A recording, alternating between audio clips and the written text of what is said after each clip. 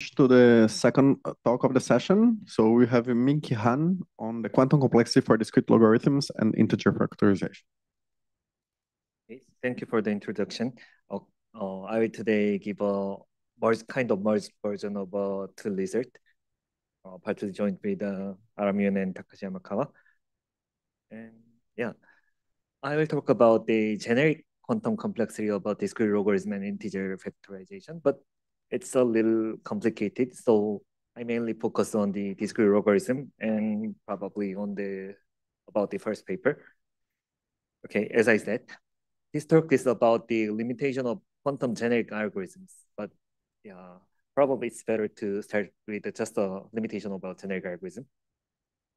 Yeah, it's a kind of black box approach to the showing the lower bound. So in this model, we consider the generic algorithms where and we want to study some ideal functionality of a hash function or group structure. So we just assume that ideal functionality are given as an oracle, and algorithm only access them as a black box way or in a generic way.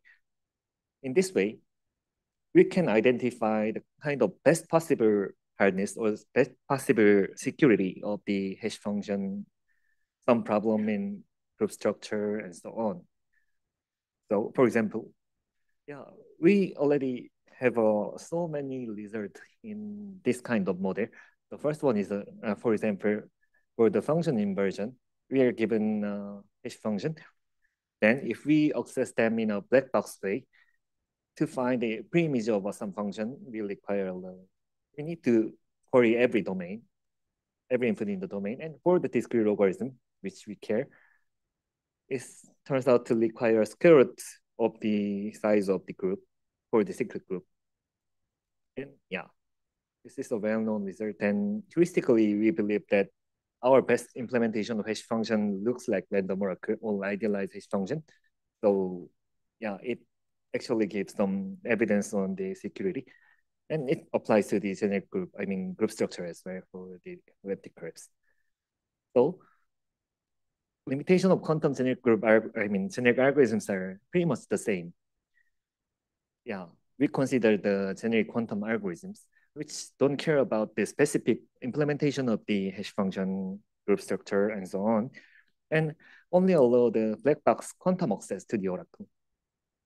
This probably identify the best possible post-quantum or quantum hardness of some relevant problems. And we already know many results about the function oracles or random oracles. For example, for the function inversion, global search obtain a quadratic speedup, which turns out to be optimal in the quantum random oracle model. And we already show the tight bound for the quantum collision finding. And we even know about the tight bound for the Simon's problem, which matches to the Simon's algorithm. So, but in this talk, we are talking about not about the function oracle. We are talking about the group oracle and the discrete logarithm problem. This is everybody probably know the problem. We are given a cyclic group and generator and the problem instance due to the x and try to find x. In the classical setting, there is a so-called generic group model, which is a black box group. And in this model, we already know that the discrete logarithm requires a square root of the complexity to solve the discrete logarithm. But in the quantum case, Shor's comes in and yeah, everything's are broken. Yeah, its running time is a polylog. And if we only count the number of a group operation, it's just a logarithm G. We will see it later more explicitly. And our results is kind of this. If we consider the generic quantum discrete algorithm, then Shor's algorithm is kind of optimal. That's it. And yeah, we will talk about some recent progress later. So let's briefly talk about the implication. Yeah, there are some estimation about the Shor's algorithm, especially for the elliptic curve discrete logarithm. And it says that it probably requires a one-day assuming many physical assumptions. So our result roughly says that, okay, for taking for breaking discrete logarithm much faster, probably it's impossible unless very new algorithm appears. So we have some confidence about our security estimation for the pre-quantum cryptography. So unless we have a super large quantum computer, it's okay to use the discrete logarithm. Yeah, this kind of implications are much better when I upload the paper. But the problem is Regev give a efficient quantum factoring algorithm which improved the Shor's algorithm. But I said the Shor's algorithm is optimal. It's just 1 month later of my paper. So I need to revise it. Yeah, I changed a lot of part of the paper because of this. Anyway, yeah, probably it's nice to see the brand new idea of Regev's algorithm. It's not on my contribution, but it's very simple. Yeah, Regev give a better factoring algorithm. And the brand new idea is just this kind of thing. 2 times 3 is equal to 6. It's easy. In the generic group model, we don't care about the group elements. I mean, every group operations are pretty much the same. But actually, if we are considering the circuit complexity, it's much easier than the other. So Regev use this kind of thing many times to obtain a better complexity. But in a sense, Regev algorithm also only use the group operation, ring operation. So our result kind of applied to their result. So their number of group operation obey our low bound, but it happened to obtain a better complexity. So it's a kind of orthogonal. And if we only consider the elliptic curve discrete logarithm problem, then there is no such this kind of easy group operation. So there is no Regev variant. So it's okay. Anyway, yeah, this is comparison between Regev's and our result. So how to obtain our result? Yeah, we give the very brief idea about the proof. But before then, we need to introduce quantum generic group model. And before then, we need to introduce generic group model again. It's just a black box group model. We only access the group elements in a black box way. So given 2 group elements, we can submit it to the group oracle and obtain a group operation like G to the I plus J or G to the I minus J. And we can check 2 group elements are equal or not by submitting them to the equality oracle. If we need to consider their quantum counterparts, then it probably works like this in the computational basis. But actual model should be much more complicated because there are many group elements and we probably can do the group operation in a proportion for the other elements. So, but yeah, I don't care about it. It's okay to think about this one in this talk. So yeah, just for example, let's think about Shor's algorithm in the generic group model. We apply quantum Fourier transformation and some group operation and inverse quantum Fourier. Then it's all group elements and we care about it. But yeah, there are some other things which we don't care. So it's what we care and yeah, we only care about this one. And to compute this one, we need to apply many group operation. And it turns out the logarithm number suffice because of this kind of binary representation. That's it. So Shor's algorithm can be described in a quantum generic group model. So how can you prove that this is optimal? Actually, the proof is also very simple. We just simulate any quantum generic group algorithm in just a classical generic group model. And then after simulating the quantum algorithm in a classical generic group model, we just apply the classical lower bound.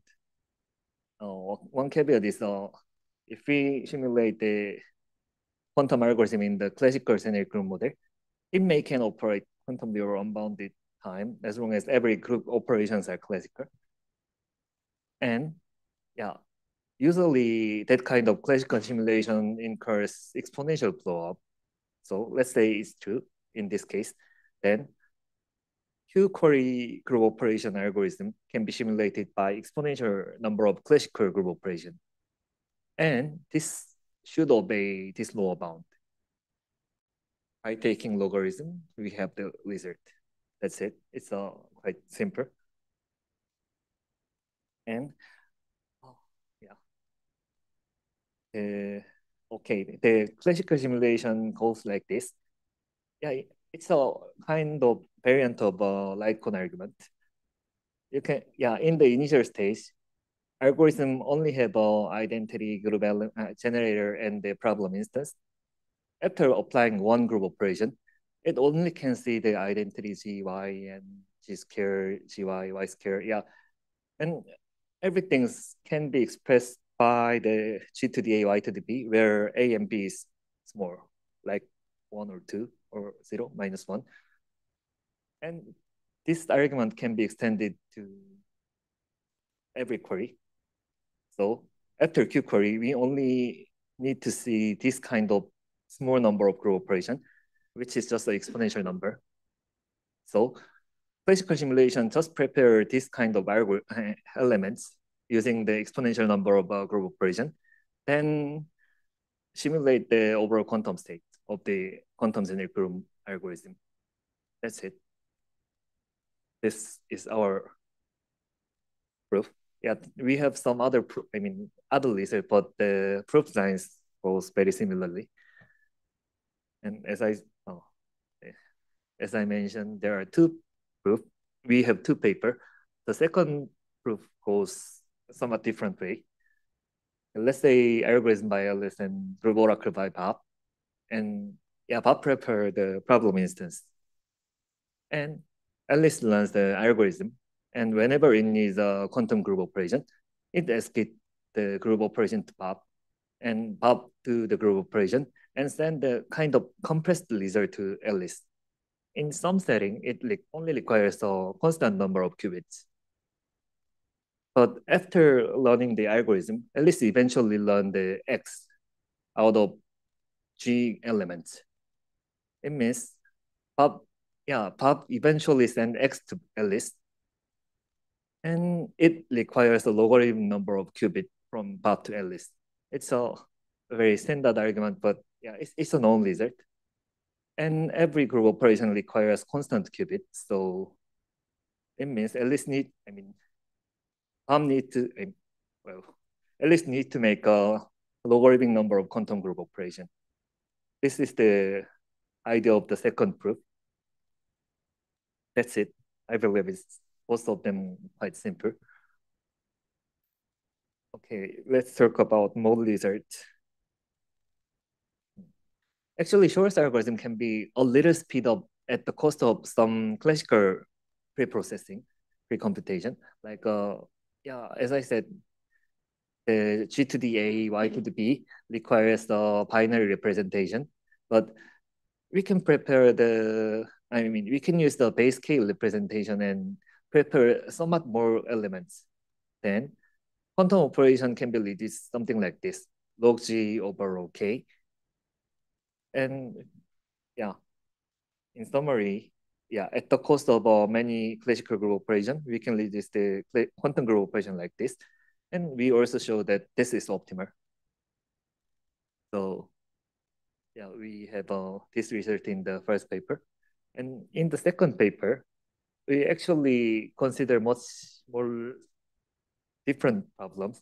Like we also consider the quantum generic ring model and talk about something about the order finding problem, which is the most important problem of Shor's algorithm for factoring.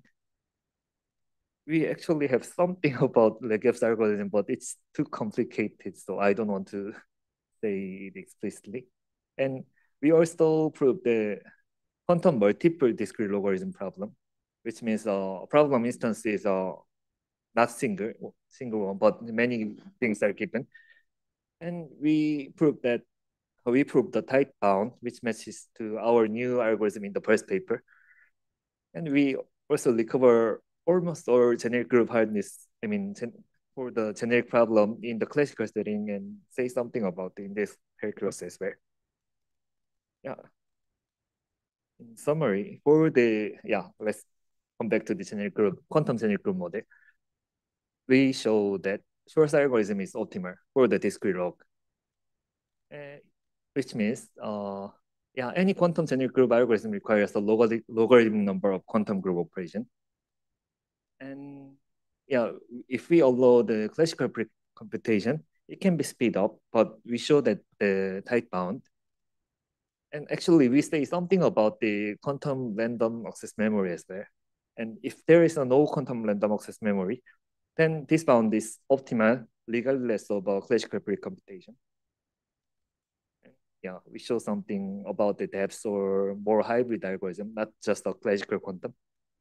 We say something about classical quantum, but yeah, it's pretty much the same. Yeah, that's it. And yeah, I'm the best. Yeah, there's some open problem. One is our low bound is something like so multiply constant is not optimal, like 1/2. But Shor's algorithm, actually variant of Shor's algorithm can be done only using the logarithm number of group operation. And I'm working on this with Minki and Yokjun. And I think in the quantum setting, black box group models are not that studied well.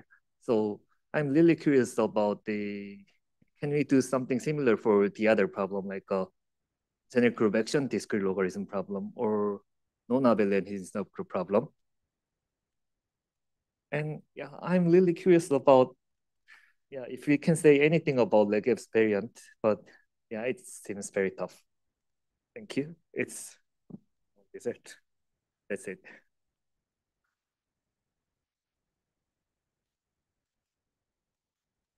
Questions?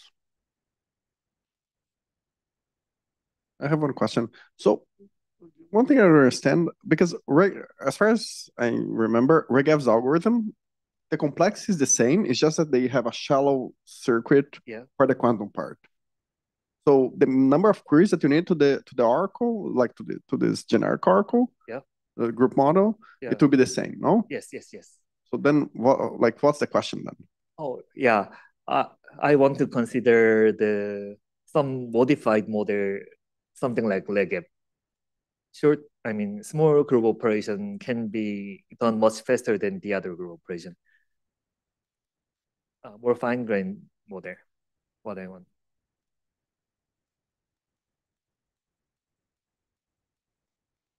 Any more question?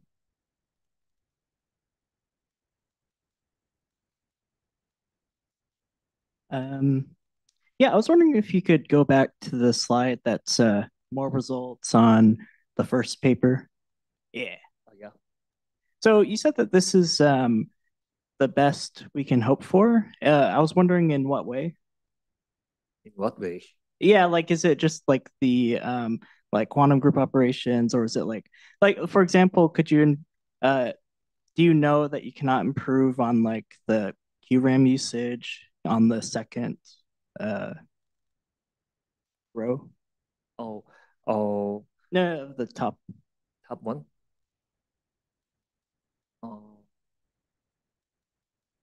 You mean if there is no QRAM, can we do better? For example, could you maintain like the group operations for the quantum and classical, but use like less than k-1 qubits or something? Oh, actually not. Yeah, I very quickly said, but yeah, we showed that without large QRAM, this is optimal. Okay, thank you. Thank you for the question.